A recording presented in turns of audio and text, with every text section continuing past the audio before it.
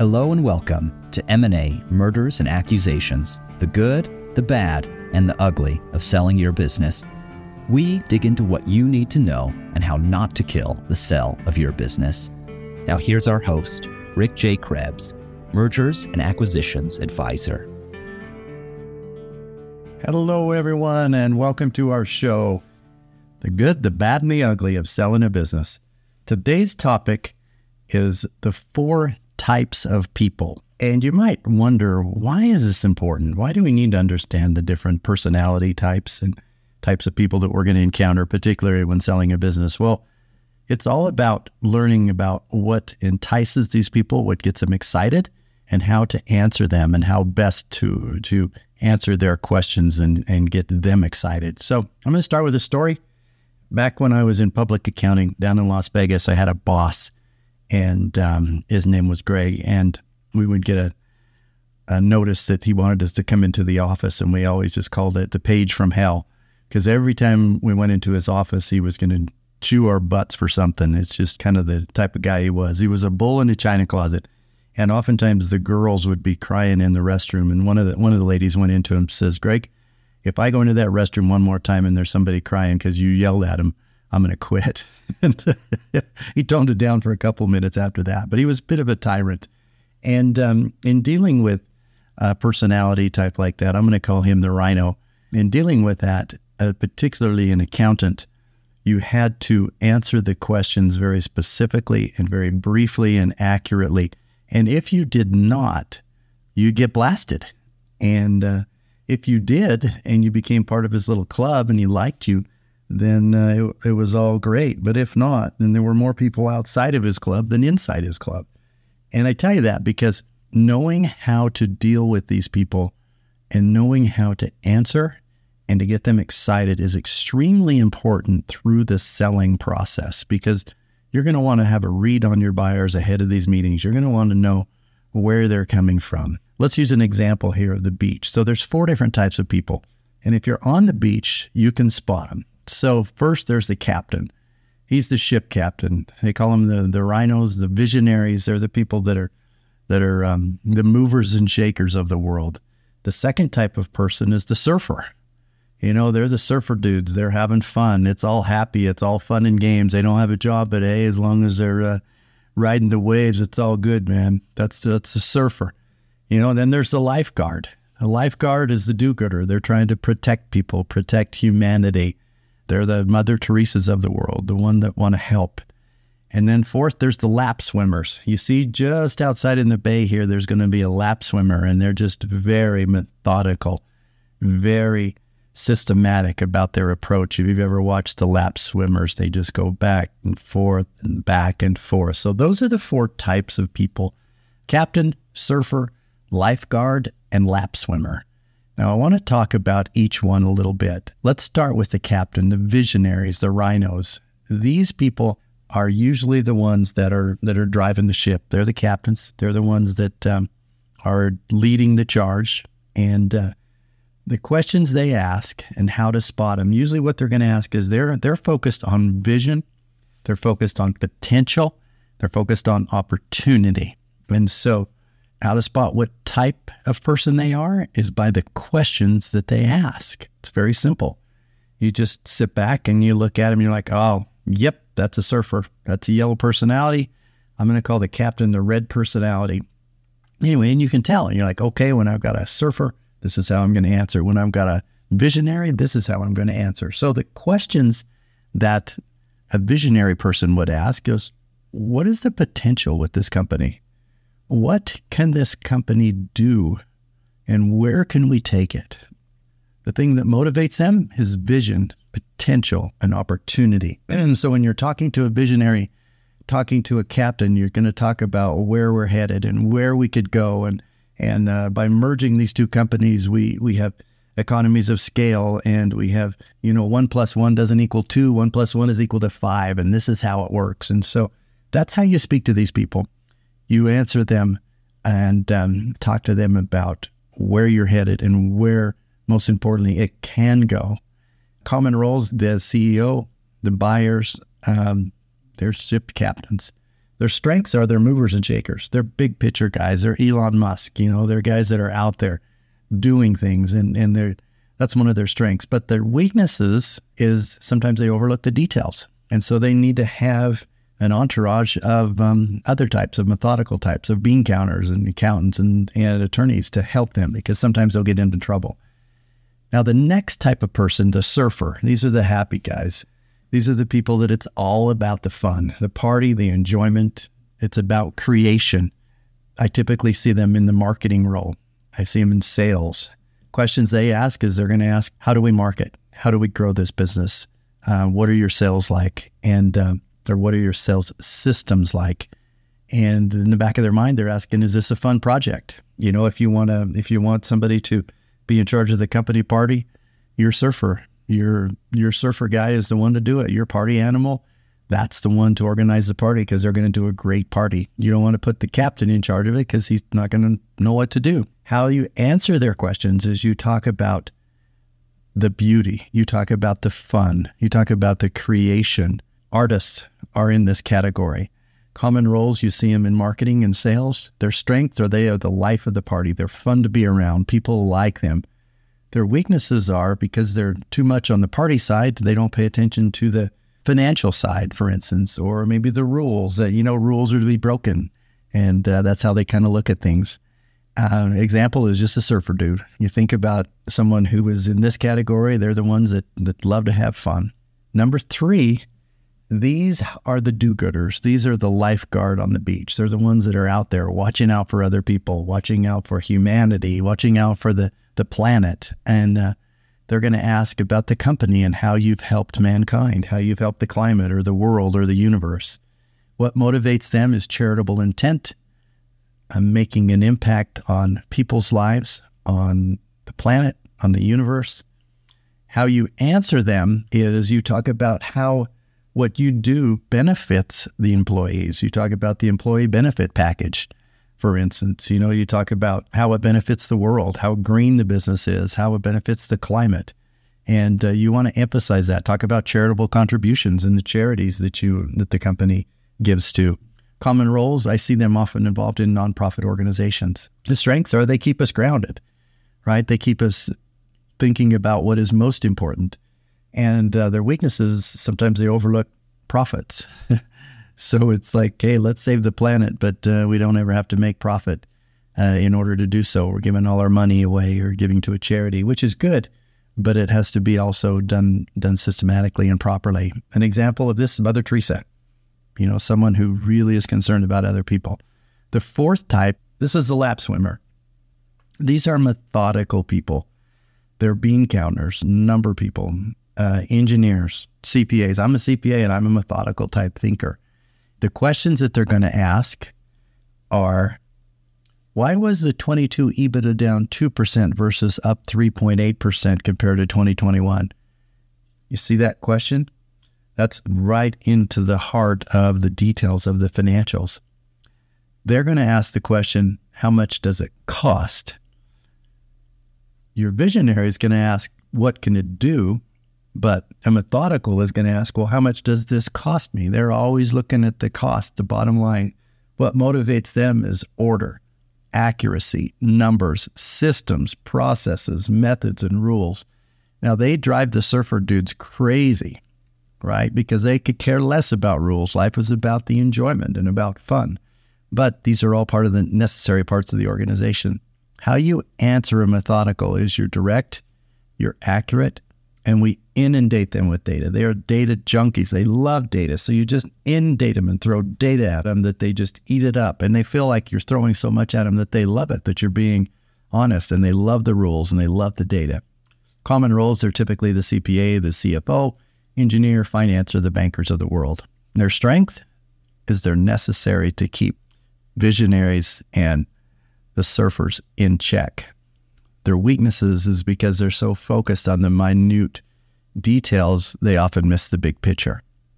So as you're looking to go to a buyer meeting, as you're preparing for a conversation with buyers, if you can beforehand make an assessment of the type of person they are, then you can know, like if Mr. Ship Captain is asking a question, you can know how to answer them. If it's the methodical person asking that question, you know exactly how to answer them.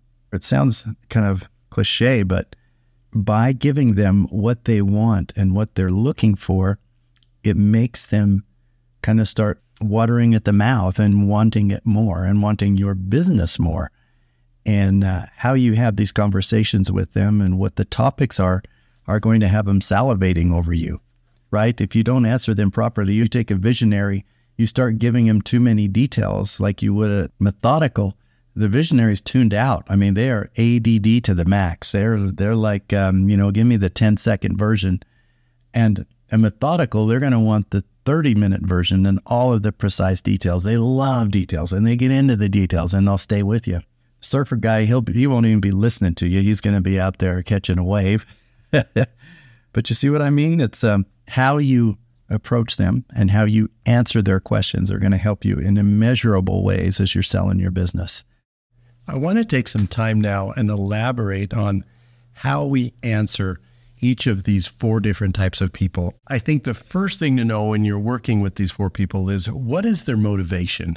You need to identify their motivation and then speak to that motivation. For example, if you're a car guy and you really like Corvettes, you're going to be most intrigued and interested in people that are talking to you about Corvettes, right? That's where your interest is. That's what you like. Engine size, horsepower, color, year, C1, C2, what was it? What are they doing next year? Those things interest you.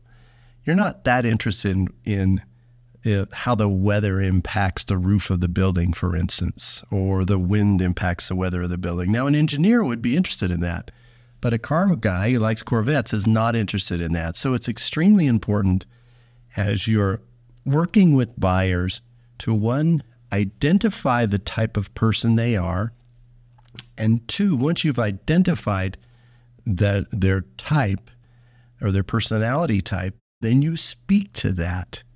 For instance, let's talk about rhinos first. How do you answer a rhino? Rhinos are typically the CEOs. They're the movers and shakers. What motivates them? Their main motivators are opportunity, vision, direction. Opportunity, vision, and direction. And how you answer them is you answer them with facts. You make direct answers. You don't beat around the bush. They have an attention span of about 3.5 seconds, and they get lost if you beat around the bush or if you over-answer questions. Direct, short answers. I heard one time that Elon Musk has meetings that only last 10 minutes. So if you meet with him, you've got to get out what you have to say and get it done in 10 minutes. If not, he's on to the next meeting. So when you talk to these guys, their motivations are going to be opportunity. Where can this business go? How can it grow? With additional capital, we can do this or that. Or what is the direction of the business and what is the vision of the direction of the business? Those are the things that excite them. Those are the things that are going to get them kind of drooling over the business and willing to pay more money. So you're going to talk big picture with them. Emotions don't matter. They want you to be realistic, and they want to know, where can this business take me? What can it do for me? How can it grow? An example, back to Greg, my old boss. Before you went into his office, after we got the page from hell, we had to go in there. We realized that you have to go in with your homework ahead of time and be prepared to answer. You got to be prepared to stand your ground. And if you don't know the answer, do not guess. Give them straight up truth. And if you feel like you have to guess or squeeze out an answer, just don't do that. You stand your ground. So with the SaaS company that I was selling, or I sold a couple of years ago, we had the buyer, and he was a rhino, and the main guy leading the buyer team was a rhino, and he was talking about banking, and this was a lending company, and we talked about banking not just amongst credit unions and banks, but where is banking going in the future? And we talked about channels and opportunities and what this software was going to do for them. And it lit him up. He got excited. So the weaknesses of rhinos and CEOs is sometimes they overlook the details because they're so involved in the big picture, they overlook the details. Now, how do you answer a surfer? Surfers are typically the salespeople, the sales director in the business. Their motivations are fun, party, excitement. How you answer them is you tell them how much fun it is to work at your business. You know, they love to see.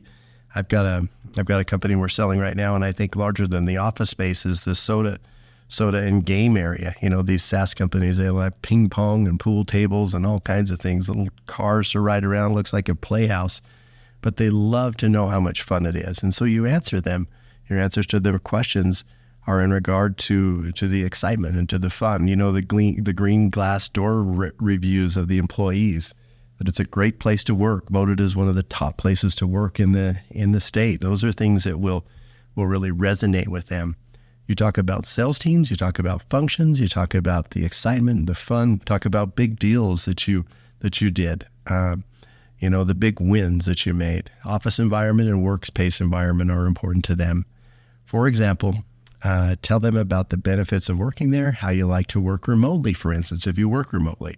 If you don't work remotely, tell them how cool it is to be in the office with all of these really cool people and how it enhances not just your working relationships, but your personal relationships. Those are the things that are going to be exciting to them. Weaknesses. They don't care that much about profits as they do about having fun. So have them plan the parties, but give them a budget. So now let's talk about the lifeguard. These are the Mother Teresas. These are the ones that are motivations are helping people and helping the planet. You got to talk about charity. Money is not a motivation for lifeguards. They're too interested in trying to help people and help the planet. So don't talk about money unless it's how much money you spent to save the planet. For example, there's B corporations out there and they donate oftentimes, or there's another one called 1% for the Planet where they donate 1% of the gross sales to the planet. You know, like Patagonia, for instance, does this. And these are the things that are intriguing and interesting to lifeguards. These are the things that are going to help them to pay more for the business. So how do you answer them? You explain why the business exists and how it helps make people's lives better. You explain how it improves the quality of life or efficiencies in their lives, how it makes their relationships better. You tell stories that tug on the emotions of customers, employees, and vendors who you have helped. Weaknesses. Nonprofit organizations are just that, nonprofits. So they don't make a lot of money. And in fact, they're not interested in making money. They're interested in helping. And so they don't care as much about the profits as they do about the motivation and how they help. Okay, last, how do you answer a lap swimmer, or I call them methodical? These are the accountants. These are the engineers and the attorneys. Their main motivation is rules, regulations, and they love methods. They love systems and processes and organizations. Generally, they're not in charge. And if they are in charge, it can be ugly, right? Because they're so worried about the rules, and they're often better as seamen than they are ship captains, accountants, engineers, and attorneys. So how do you answer the questions? Well, we're going to do another one, or we did another segment here on zingers. And you deflect, and then you inundate with data. Don't piecemeal the data. Send it in loads. They love data. They're data junkies. Tell them the facts. They like accuracy. They don't like it blowing smoke. You know, they want to hear the facts.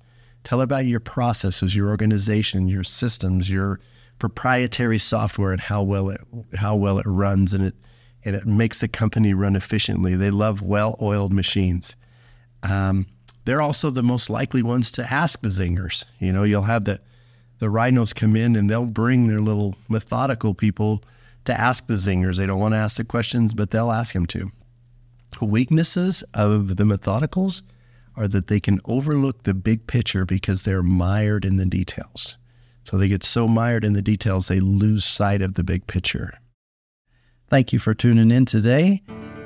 The good, the bad, and the ugly. M&A, murders, and accusations. The good and the bad, the ugly of selling a business.